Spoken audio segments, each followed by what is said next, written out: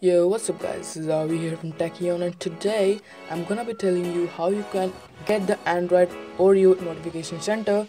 So with that being said, let's get started.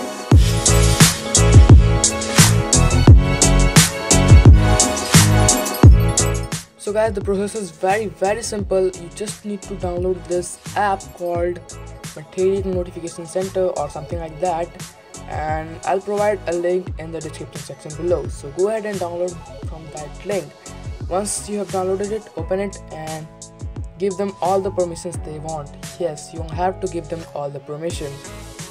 So moving up, you will need to just enable it, and that's it. Now you're rocking the Android Oreo 8.2 notification center, and guys, it will look really cool on your old devices running Android Lollipop and Marshmallow.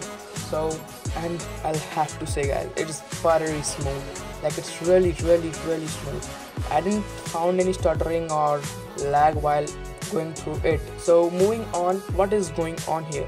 So there is a rooted method, which is like awesome method to apply this, but I thought no one wants to root their Android phone and void their warranty, so I thought why not to make a non-rooted method.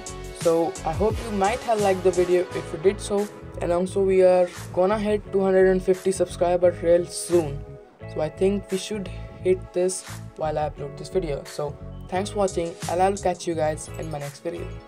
Peace.